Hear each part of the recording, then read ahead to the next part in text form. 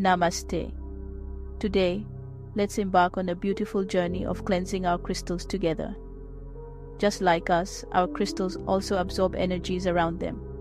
To keep them charged, full of life, and ready to support us, we must cleanse them regularly. Let me guide you through some simple ways to cleanse your crystals. Let's start with sage.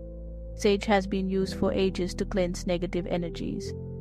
Light a bundle of sage and gently blow on it to create smoke. Hold your crystal in the smoke and let the sacred aroma surround it. Visualize all unwanted energies leaving your crystal, leaving it pure and vibrant. Next, we have Palo Santo or holy wood. Light a piece of Palo Santo and let its sweet, earthy smoke purify your crystal. As the smoke envelops the crystal, imagine it being renewed and cleansed, restored to its natural state.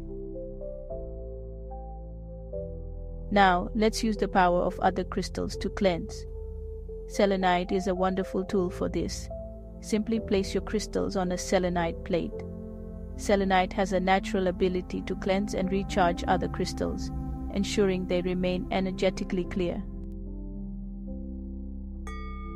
Sound cleansing is another beautiful technique. Use a singing bowl, chimes, or even a bell to create sound vibrations around your crystals. Hold the crystal close to the sound source and let the resonating tones wash away any negative energy.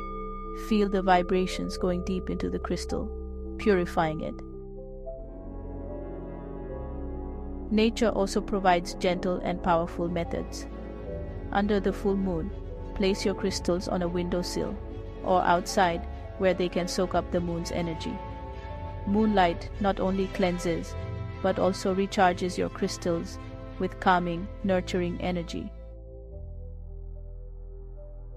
Sunlight is another effective way. Place your crystals in direct sunlight for a few hours, allowing them to absorb the sun's vibrant energy. Just be mindful, as some crystals, like amethyst or rose quartz, may fade with prolonged sun exposure. Finally, let's talk about using dupe or agabati.